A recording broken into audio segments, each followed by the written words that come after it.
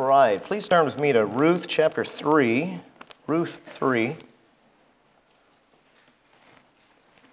Got a call from Dan yesterday and said, I don't think it's going to happen. So we just want to pray for he and his bride. These are both kind of under the weather, and others in just a moment. We're looking at Ruth 3, verses 1 through 9. And this is the Word of God. So let's read together. Then Naomi, her mother-in-law, said to her, My daughter, shall I not seek security for you, that it may be well with you? And now, is not Boaz our kinsman, with whom the maids you were? Behold, he winnows barley at the threshing floor tonight. Wash yourself, therefore, and anoint yourself, and put on your best clothes, and go down to the threshing floor. But do not make yourself known to the man until he has finished eating and drinking. And it shall be when he lies down that you shall notice the place where he lies, and you shall go and uncover his feet and lie down, and then he will tell you what you shall do. And she said to her, All that you say I will do. So she went down to the threshing floor and did according to all that her mother-in-law had commanded her. When Boaz had eaten and drunk, and his heart was merry, he went to lie down at the feet of the heap of grain, and she came secretly and uncovered his feet and lay down. And it happened in the middle of the night that the man was startled and bent forward, and behold, a woman was lying at his feet. And he said, Who are you? And she answered, I am Ruth, your maid. So spread your covering over your maid, for you are a close relative. You may be thinking, where are we going with that today? So you can be praying for me as we pray together. Well, I so appreciate the opportunity to teach today. I don't thank Dan Duncan's sickness for it, but I so appreciate him. I hope you do too. Week in and week out, the man is steady like all the elders and just preaches the word. One thing I always say to him is that you won't leave one stone unturned. How many times have I gone and the preacher will kind of skip over the hard passages, and he doesn't do that. So I'm so thankful for him. We are looking in Ruth today, and we're going to see Ruth taking many risks. One in particular, as we'll see. Just by way of background, we have been studying the Book of Ruth in our young adults class. Let me explain where we are in the book. Naomi is an Israelite woman. In the midst of a famine, Naomi and her husband Elimelech move out to Moab, where their sons, Mahlon and Chilion, marry Moabite women. Automatically, your mind ought to go, hey, that's probably not wise, and it's not. Well, sadly and regrettably, they stay in a foreign land, the land of Moab, instead of the promised land, and they stay there for 10 years. Now, at the end of 10 years, Naomi is a widow. She's lost her husband, but not only that, she's lost both sons who are now dead. She's a bitter woman. As a matter of fact, when she gets back to the land of promised land, she tells people, call me Mara, which means bitter. Naomi means pleasant. She's no longer pleasant. She's a bitter, bitter woman. Although her one daughter-in-law named Orpah decides to stay in Moab, her other daughter-in-law won't leave her side. Literally, she clings to her. She won't leave. She's going to take care of her. And so what you're going to see first off at the very beginning of the book of Ruth is here is a young lady that ultimately risks it all. She risks and she sacrifices her future because she is going to love God and she's going to love this mother-in-law that doesn't really seem to want her around. We'll see here that in the first 2 chapters, she forsakes a future Moabite husband. She's a Moabitess. She forsakes a future Moabite husband in order to move back to Israel, to stay by her mother's side. She forsakes her homeland. She's not an Israelite. She's a foreigner. She's going to forsake her own homeland to go to the promised land. And finally, she's going to forsake her family's gods. This is very clear when you read in the text. She's going to embrace the God of Israel. All right? So that's where we are. In the last chapter, Ruth has now obtained food. She's a hard worker, and she's gone out and she's been gleaning in the field. And wouldn't you know it, it just happened, quote unquote, the scriptures say, to be in the field of Boaz. In God's providence, that's exactly where he wants her to be. And that's where she goes. So now we see Ruth's mother-in-law is starting to maybe see the hand of God in these things. And so she's going to come up with a plan to get Ruth a husband.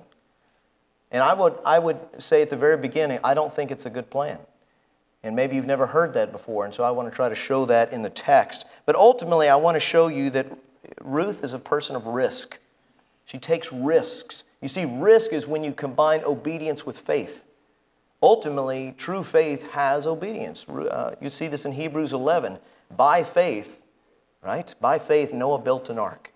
By faith, Abraham moved into a foreign land that was not his own.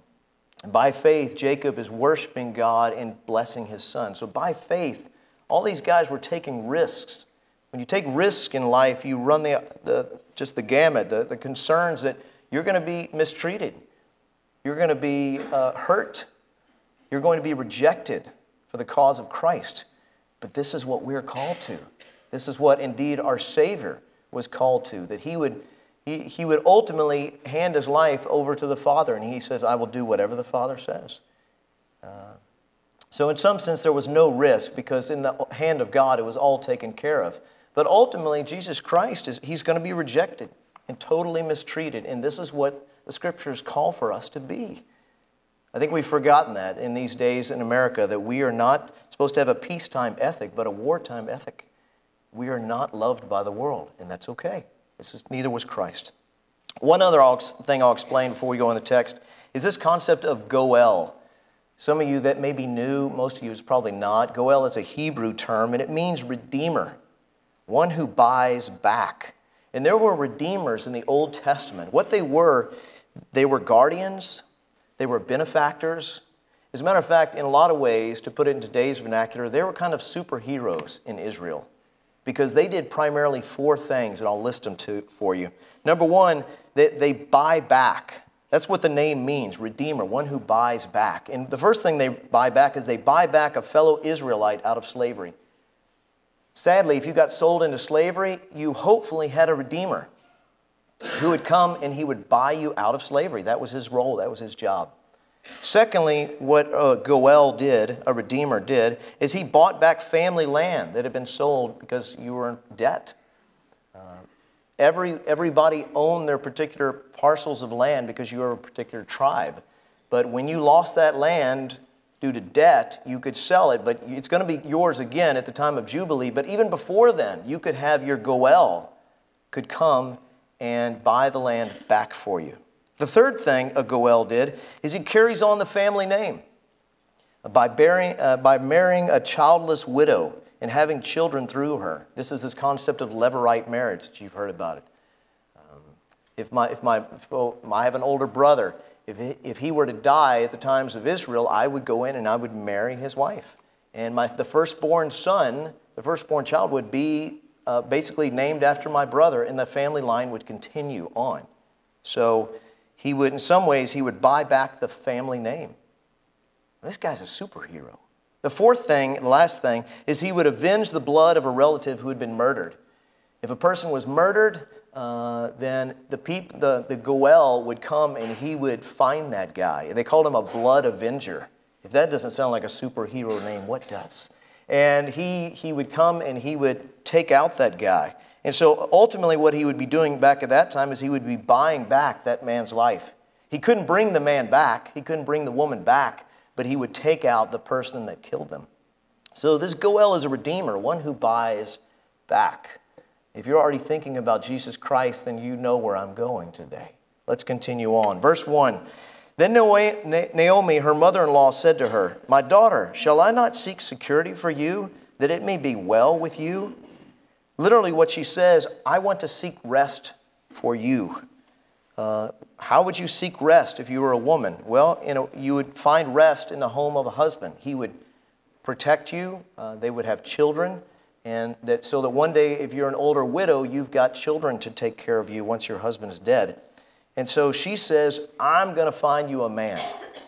Now, this was normally done with Ruth's parents. But Ruth's parents are either dead or they're in Moab. And Ruth is gone out of Moab. So her mother-in-law is kind of taking on the role of a parent. And she said, I'm going to try to find you a husband. Now, I want you all to note this. What kind of prospective bride was Ruth? Guys, there's certain things that you would look for in a woman, that the person that you would marry. Let me tell you about Ruth's credentials. She's a foreigner. She's a widow. She's poor, and in all likelihood, she's infertile because she had been married 10 years or at least several years to a man that they never had kids. Not a very good perspective, you would say. As a matter of fact, nowhere in the book of Ruth is she described as an attractive lady. She may have been, but we don't know that from the text. Verse 2, just the first part. Now, is not Boaz our kinsman with whose maidens you were? So here Naomi is mentioning where Ruth has been gleaning for the last several months. Naomi is trying to find Ruth a husband, and she says, hey, by the way, that field, remember that guy, the owner? His name was Boaz. What about Boaz? Have you considered Boaz? Right? And so let's continue on the rest of that verse and then into verse 3. Behold, he winnows barley at the threshing floor tonight. Wash yourself, therefore, and anoint yourself, and put on your best clothes, and go to the threshing floor. But do not make yourself known. I want you all to note that. Known. That will mean something here in just a moment. Don't make yourself known to the man until he has finished eating and drinking. So I could probably look around here and I'm thinking not many of y'all have winnowed barley before, right? That's a pretty good guess. I know I haven't, but I looked up the process because I'm just curious. What you would do is you would gather all the grain, and the second thing you would do is you would thresh the grain by using a really large stick, or you would have the oxen tread out the grain. What you're doing ultimately is you're taking these barley stalks and you're removing the husk from the barley. Closest thing we can get to it with y'all is, you know when you eat peanuts at a restaurant, you take the husk off, all right? This is this concept. So the person is at this point separating the grain from the husk. Finally, you would winnow it. What you would do is you would take that barley and you would throw it up in the air and you would take the remaining chaff. The chaff is like the husk material that's still connected to it, and it would be blown away by the wind.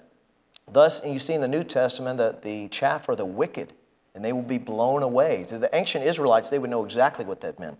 So this would happen, and so what you would do at that point is you would now have heaps of grain after you've winnowed the barley, and you'd store it, or you would just sell it right then. So she tells her, why don't you go and wash yourself? Which is not the most romantic thing to say.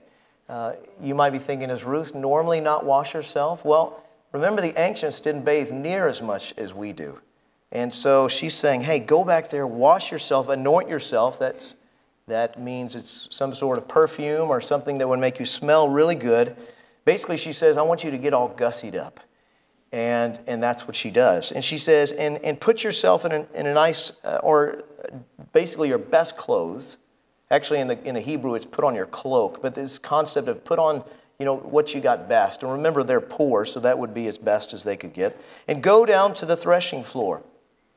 Once again, threshing floors were in areas that would be windy. So you would have them on the eastern side of an Israelite city. The weather patterns in Israel go from the Mediterranean, from the west to the east. And so you'd have it on the eastern side of town.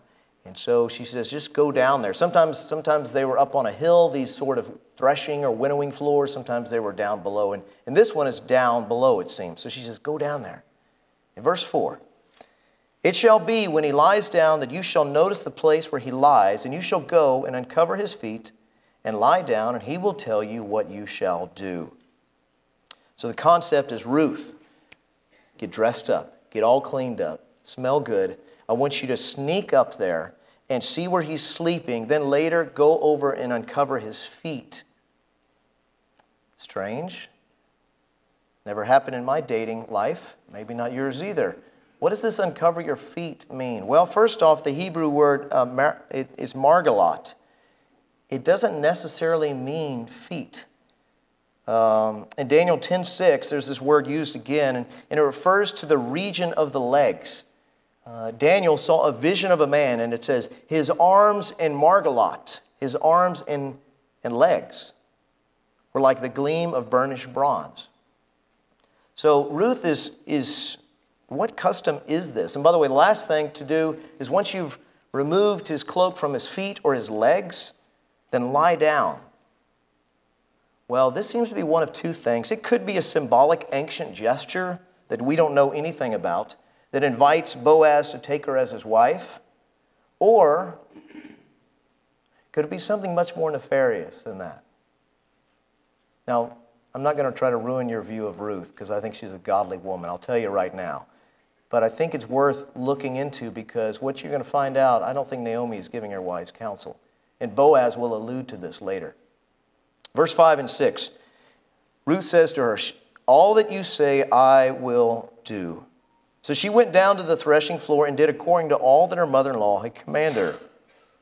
Note how Ruth is so quick to submit to her mother-in-law, under whose authority she places herself. It reminds me in Joshua 1:16, as the people are going into the land of Israel, and they look at Joshua and said, all that you have commanded us we will do. Wherever you send us we will go. Can you imagine if we had that sort of submission to Jesus Christ in our day-to-day lives? Wow. What would this church look like if we were just quick to submit to Christ? You probably haven't heard this before. It's not normally seen as a really great compliment, but when was the last time somebody looked at you and said, you know, I really like you. You're a very submissive person.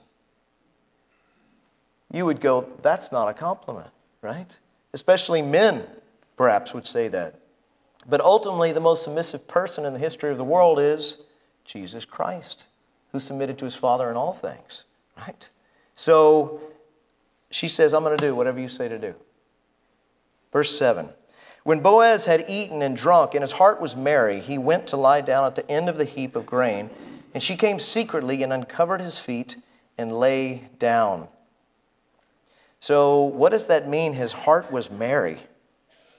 Well, I don't think it's drunkenness. And some people have commentated on that, said, I think Boaz has had a great time and he's drunk at the end of the barley heap. I don't think so because there's no indication that Ruth and Boaz are those sort of people. They're not drunk. At the same time, Psalm 104, verse 15 says, God makes wine to gladden the heart of man. I don't think he's drinking grape juice either. It's clear in the text that he's finished with all the winnowing. It's the end of harvest. So he had a huge meal. He's had a glass or two of wine, perhaps. It's a time of celebration. He's not drunk. Drunkenness is always wrong. And he's sleepy. And he's lying down. And he's at the end of the heap of grain. And here's the way it would work. The reason why you slept with the grain is you didn't want somebody to come and steal it. You've worked too hard. And so he's laying right there. And so what does she do? She comes up and she uncovers his feet. Or maybe it was his legs. But I would say this, once again, there's nothing in the context that Ruth is doing something sinful here. Yet I will tell you this, there's something immorally charged about this atmosphere. Very immorally charged. Let me show you. First off, remember Naomi tells Ruth, I want you to go lie down. This term lie, L-I-E, when you see in the Old Testament, it's normally referring to illicit relations. When Potiphar's wife grabs Joseph and she says, what? Come lie with me. It's this picture of illicit relations, most times. Notice this also as Naomi said to Ruth earlier, she goes, don't make yourself known to the man. And we think of that term as meaning like he doesn't realize you're there. And that's probably the case. But there's also, when you see the word know in the Old Testament, you see it even in Genesis, that Adam knew his wife and she conceived. So it's not just those two phrases that gives you the idea that there's something that could be very immoral about this. As a matter of fact, if I were to read this in Hebrew to an ancient Israelite, at this point you're very uncomfortable in the text. Very uncomfortable. Because note this, it's under veil of night. Ruth looks very good. She smells good. Boaz has been drinking. No one is around. What will they do? Why is this here? Well, first off, it's because it's written by the Spirit. And secondly, I think it's for the place of effect. The Spirit wants to show you this. What's going to happen? It's driving home the point that God's people are confronted with sinful temptations all the time. Right? So will Ruth and Boaz be guided by self-interest? Or are they going to be guided by God's interest? Are they going to be here in the middle of the night? Are they going to give way to the lust of the flesh or the glory of God? I like what Bob Deffenbaugh had written about this. He was a pastor at actually a community Bible chapel for many years. He talks about 5 reasons why Naomi's proposition is pragmatic and patently wrong. for the following reasons. Number one, Naomi proposes to solve a problem in secret that should have been dealt with in public. Question, is the solution to Ruth's situation best handled in the bed of Boaz in the middle of the night? No, this is something that should have been done publicly. And by the way, it was done publicly later on, where this is all worked out. But she's like, no, do this in the middle of the night. Secondly, Ruth's proposition is godless. In her advice to Ruth, there's not one word of reference to God. Not one. From Naomi's words, we would conclude that Ruth's security is best attained by finding a husband, not by placing her trust in the Lord. By the way, some of you can relate to this. No, my guess all of you can relate to this. Where you sought to find your rest, your security in the stuff of this earth, right? I know me, I was in college, and to speak funny here, I went pre-wed in college. The idea is I wanted to find a wife. That's the job. You know, finish the degree and get married. That's just the way it was supposed to go. I'm so glad God in His kindness gave me Rebecca years later, because I was certainly not ready for her in college. And I think she was about age 10 anyway or something. No, I'm kidding. It's not that much difference between us. Maybe some of you may try to find your significance. And if only God would give me a child, there will be my rest. There will be my security. For those that are in jobs, if only I could get a different job. If only I could have this new car. If only. And our rest and security are found outside of Jesus Christ. So Naomi's proposition is godless. She's trying to find her rest and security outside of the Lord here.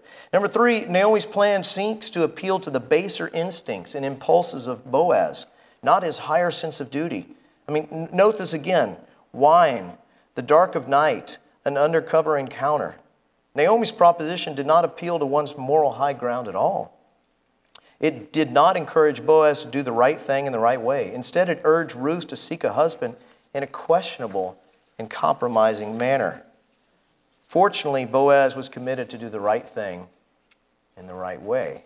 So what she's doing here is basically, once again, it appeals to the baser instincts. I'm going to give you biblical reference for this, so you won't think I'm just making this up. Number four, Naomi's scheme needlessly put the reputation of two godly people at risk. Let me show you chapter 3, verse 14, Boaz's words. Boaz shows this to be the case. And I know we're not going to speak about this today, but I'm just mentioning it as proof here. So she lay, meaning Ruth lay at his feet until morning and rose before one could recognize one another. And he said, let it not be known that the woman came to the threshing floor. So he tells her, Ruth, you need to get out while it's dark. If you get out of here in the morning light, people are going to think there's something wrong. Doesn't the Bible speak about this? Don't let there be a hint of sexual immorality about you. So Naomi's scheme put them really in a bad spot. Two godly people would have been the subject of gossip as though they had acted improperly. Note this. It was Naomi's plan that put Ruth and Boaz in the same place, even the same bed in the middle of the night, with workers perhaps not far away. And finally, number five, the reason why this is pure pragmatism and not a good plan. Naomi's plan seemed to assume the end justifies the means. The goal was a good one, to secure a husband for Ruth. Indeed, this will eventually occur in chapter 4, but her way of bringing this to pass, it's vastly different than the way Boaz chooses to accomplish this. Overall, Naomi is doing what is right in her own eyes. This is the book of Judges all over again. What are we kidding ourselves? This is American churches all over again. We do what is right in our own eyes many times in the American church. The end justifies the means, right? It's wrong. It's wrong. Ruth doesn't do anything wrong here. As a matter of fact, the way Ruth and Boaz handle it is really spot on. Verse 8, let's continue on. It happened in the middle of the night that the man was startled and bent forward, and behold, a woman was lying at his feet. The word startled, it literally means trembled. There's two reasons why. Number one, he's cold. You're cold in the middle of the night, and so you're kind of trembling. That's not probably the case. I think he trembles for the same fact that you and I would tremble, guys. There was a woman at the bottom, near our feet. What is this? What in the world? And and it says, hine, the Hebrew hine, it means behold. Whenever you see the word behold in Scripture, basically it's a Hebrew idea that confirms this idea that the term invites the readers to experience the scene through the eyes of the person. If you're into old Alfred Hitchcock movies, he does the same thing. They call it's a concept that's related to pure cinema. Pure cinema meaning when the movies went from silent films to sound, there's a lot of people that didn't like that because they said, we're focusing now on sound instead of sight. And pure cinema tried to bring that back. And Alfred Hitchcock does that in his movies. What he does is that in his films, the camera kind of takes on a human-like concept, that it kind of roams the room and then it focuses on something. You've seen perhaps one of the movies. You know what I'm speaking of. It tells a story just by pointing to a particular item. And so this is what happens with Boaz. Behold, and then the camera spans a woman at the end of his feet. Huh? He said, "Who are you?" And she answered, "I am Ruth, your maid." Now, he wants something we don't see in the English. He uses the feminine word here in Hebrew that makes it clear that he knows there's a woman at the end of his feet when he says, who are you? So basically, in some ways, we would say it, "Who are you, woman?" He knows it's a girl. And she refers to it, "I am your maid." In chapter 2, verse 13, when Ruth first meets Boaz, she calls herself a shifka. Shifka, meaning slave girl. Slave girls don't marry highfalutin property owners like Boaz. But here she doesn't call herself a shifka. She calls herself an ana. An ana, meaning maidservant. Maidservants could marry these sort of rich, powerful men. She's saying basically, I'm marriageable here. And note what else she says, verse 9. "So spread your covering over your servant, for you are a close relative." What it says in another text, "For you are a redeemer." You are a goel. And so what she's saying is she said, I'm asking for you to do something for me. I'm asking for you to spread your covering over me. Also, it could be translated, I'm asking for you to spread your wings over me. The way an eagle will do with its eaglets, is that what we call them? I'm not sure. But that's what you have here. Is she's saying, spread your wings over me. Spread your covering over me. We see this, actually, this is what God does with us. Ezekiel 16:8, it shows God metaphorically spreading his wing over naked Jerusalem, the believers of that time, Israel, if you will, as an act of protection and a precursor to marriage. In Ruth 2:12, Boaz actually compliments Ruth. He hears about Ruth and he's like, man, what kind of person are you that you would actually move from Moab to take care of your mother-in-law who can't give you anything? And he says this, he says, "The Lord repay you for what you have done, and a full reward be given you by the Lord, the God of Israel," catch this, "under whose wings you have come to take refuge." You've gone underneath the Lord's wings. This is the same term here. You know, even in the Middle East today, a part of many ceremonies for the bridegroom, you know what he does? He takes a silk or cotton robe and he puts it around his bride. Isn't that a sweet picture? And this is a picture of what God does with us. He brings us to himself and he protects us. And so she's looking at Boaz and says, can you cover me? And a matter of fact, she changes up the script, right? In chapter 3, verse 4, something we just read, what was Ruth supposed to say? Answer? Nothing. Just go there, cover of night, at his feet, he'll tell you what to do. That's not what she does here. She talks about it, and she says, spread your wings over me. And notice she says, you are a close relative. You are a goel. By calling him goel, basically, it's true. She's asking him to marry her. But note, it's not just asking him to marry her. She's saying, would you be a provider for my mother-in-law? Would you carry on my father-in-law's family name? Because that's what he is going to do. You see, Ruth hoped Boaz was the closest living relatives of her dead husband, Mahlon. We'll find out later, if you were to keep reading the book of Keep reading the book of Ruth, that Boaz is not the closest relative. But we're not there today. The Net Bible translates as this way: marry your servant, for you are a guardian of the family's interest. You are a Goel. So what do you have here Ruth doing? You have her risking, once again. Think about it like this. What if Boaz had looked down on her and said, "Who are you?" "I am Ruth. Spread your covering over me." And he looks and he goes, "Get out of my bed." Right? He certainly could have said that. He could have said, "Leave.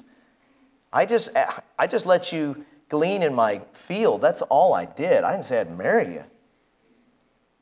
But we see Ruth once again risking. The risk that she's already taken, once again, she's forsaken the Moabite husband, future Moabite husband, by clinging to her mother-in-law. She forsakes her homeland by moving to Israel. She forsakes her family's gods by embracing the God of Israel. Let me give us a long conclusion. I'm going to speak to believers and unbelievers in here to do, as Dan so faithfully does week in and week out. If you're a believer, you may not know this, but you are called to a life of risk. As I said, I think Hebrews 11 defines risk very well. When you're combining faith with obedience. True faith does produce works. Now, we're not going to be fruit inspectors. That's not our job. That's the Lord's job. But ultimately, true faith, as Calvin talks about, it produces works. It happens. So, as a believer, what are you risking? What are you risking when you choose to follow the Lord? Not just a mental assent to the things of Christ, but you're going to follow Him, right? Well, you risk rejection, bodily harm, the disadvantageous life. This is what all the people did in Hebrews 11. So many of us, and I firmly include myself in this group, are so lily-livered. Do we still use that term? Lily-livered. You know where that comes from? I just looked it up the other day, so I have to share it with you. It was first used in 1605. It's a medieval belief that the liver was where courage came from. The lily is a pale color, as you know, and a person who has no blood in their liver would have no courage. He was a coward. He was lily-livered, right? And as a believer in Jesus Christ, we ought to all be about risk. Because ultimately, what are we risking? Nothing but our physical bodies, our lives. We're going to get them back anyway one day, right? Jesus Christ calls us to that, and ultimately, He was rejected for us. He went through death for us. He lived a disadvantageous life for us. And by the way, you see that in Hebrews 12, don't you? Why does Jesus do this for us? Why does He call us in the same paths to take risks in the sense of chances of bodily harm and hurt and danger to follow Him? Well, what's it say? Let us run with endurance the race that is set before us, fixing our eyes on Jesus, the author and perfecter of our faith, who for the joy set before Him, endured the cross, denying the shame, and is set down at the right hand of the throne of God. Y'all, the reason why He did it was the joy that was set before Him. The reason why we don't take risk in this life, the reason why we don't serve the way we should, the reason why we don't love the way we should, the reason why we don't make disciples the way we should, let's be honest, we're scared. We're scared of this life, but ultimately Jesus had His focus on the next, the joy set before Him. So let me put some hands and feet on this if you're a believer today. Here's a group that we are called to practice a lifestyle of risk. And once again, what I mean by risk is just combining obedience with faith. Unbelievers. What are we called to do with unbelievers? Well, we're called to love them. Great commandment, right? Love the Lord your God with all your heart, soul, mind, and strength. Love your neighbor as yourself. When was the last time you went outside of yourself to go speak to somebody who looked totally and completely opposed to Christianity? Because that's the same exact person that Jesus went after. When was the last time you went after somebody that is really considered in your mind so sexually deviant, it churns your stomach? Those were called the prostitutes at the time of Christ, who He went after. When was the last time you went after somebody that is so completely un-American, right? Wants nothing to do, it's just kind of a rabble-rouser. It's not a good citizen at all. These are called the tax collectors in the first century. These are whom we're called to go after. Not just to go after and give them love, but to do what? Give them the gospel, right? Make disciples of all nations. Too many times we don't do that. As a matter of fact, the people that we go after typically don't look at all like the people that Jesus Christ went after. Unbeliever. Now, before we do that, let me tell you real quickly a story.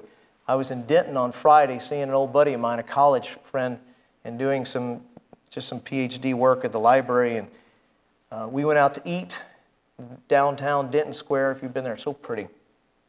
And we were just talking, and I said, his name is Joe. And I said, Joe, look back at college. We were both believers. Do you have regrets? And he said, yes. I mean, so many times, and we both agreed. We just said, there's so many times we knew so much of the Bible. We just didn't do it. Just regrets of just not making disciples, not pouring our lives into others like we should have, right?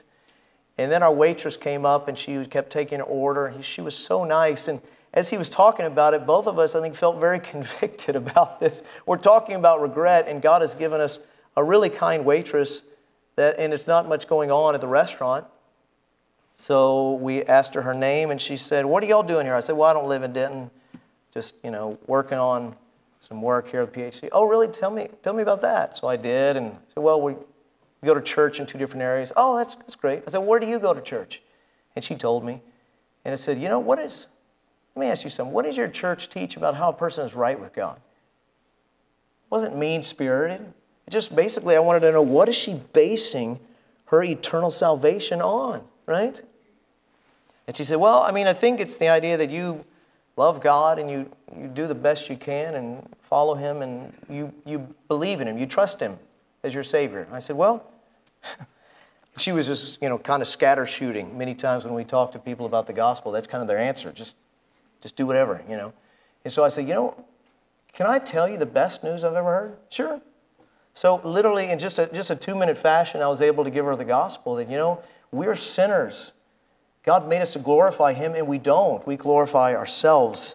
And not only do we glorify ourselves, but that sin leads to death. Romans 6:23, the payment for sin, the wages for sin is death. I said, Kay, you're going to die in your sins, and you're going to go to hell. And so will I, without God doing something to save us. And that's why He sent His Son, Jesus Christ. And that's probably why you said something to the effect of believing in Him. Yeah. And we began to talk a little bit about that. I said He was the perfect salvation.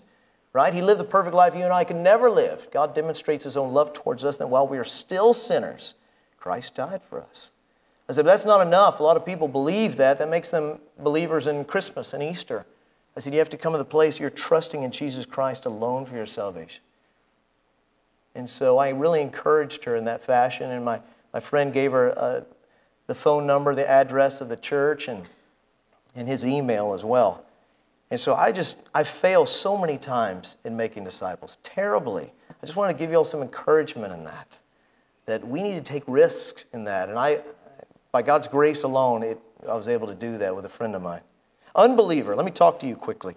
I encourage you to come under the wings of your Redeemer, the Redeemer. He's the Goel of His people. I told you at the beginning the 4 things that the Goel does. Number 1, he buys back a fellow Israelite out of slavery. Let me tell you what the great shepherd, our Redeemer, the Goel, did for us. He bought us back from the slavery of sin and death. That's what He did. Number 2, the ancient Israelite Goel, he would buy back family land that had been sold due to debt. Folks, our debt with sin can never be repaid. And so God in His kindness didn't just buy family land, He bought the whole earth back for us, right? New heavens and new earth that we will be in someday. He bought it back for us. The land that we lost in Adam is now given back to us one day.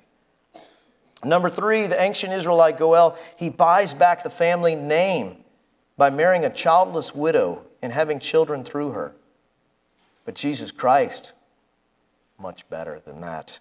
Christ carried on the human family name by marrying us Basically, in a sense, we were childless widows, but not exactly. You see, the only children we bore was a two-headed monster called sin and death. That's the only children that we could bear. And yet when he saves a person, he gives them the Holy Spirit so that they can bear children in the sense of bear fruit of a righteous life. This is what he calls us to. This is what the risk-taking is about. And finally, number 4, he buys back that man's life. You see, the ancient Israelite Goel, he would avenge the blood of a relative who had been murdered. You see, Adam was murdered, but note this. Adam was actually committing suicide, he and Eve in the garden, by eating of the fruit, right? So they, in some ways, murdered themselves, and at that point, they were not innocent. They were guilty. But Jesus Christ, the second Adam, buys back some from every tribe, tongue, people, and nation from the line of Adam by laying down his own life for us. Unbeliever, listen to me today. Is Jesus Christ your Goel? Are you one of those who has been bought back? Turn from your sin today. Repent of your good works that will never save you, and embrace the Goel, the great Redeemer of mankind. Let's pray. Father, we give you thanks for this day. We give you thanks for this story. Thank you so much for the Goel, the great Goel, Jesus Christ, who would gladly buy back what we have wasted. Our own lives, Father, even as believers, so much of it have been wasted on ourselves. And I pray, Father, that you would light in us a fire, that we would long to take risks for the kingdom. We would long to love. We would long to make disciples. This is only the result of your good work in our lives. We thank you for the Spirit that makes all these things possible. In the name of Jesus Christ, the great Goel, we pray. Amen.